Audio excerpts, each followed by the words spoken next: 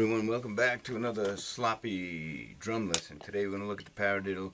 We're going to look at it, then we're going to play it. This is a 2-bar phrase.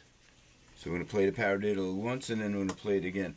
And the reason we're doing that is this particular exercise, we're going to accent each note of the subdivisions of the paradiddle, which means we're going to accent first the first quarter note, then the first 16th note, that first 8th note of the first note of the diddle, and then the 16th note, which is the second note of the diddle. We're going to alternate hands doing that. The second bar is we're going to accent again, alternating hands.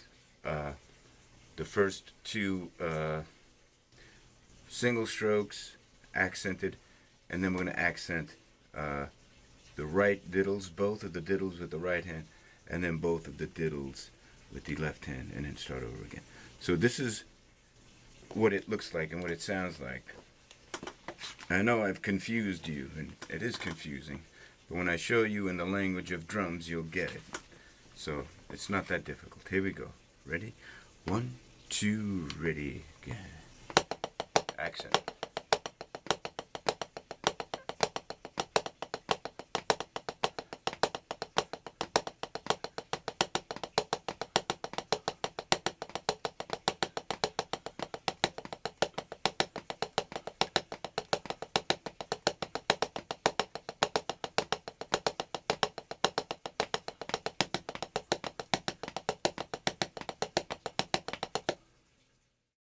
Did you see that?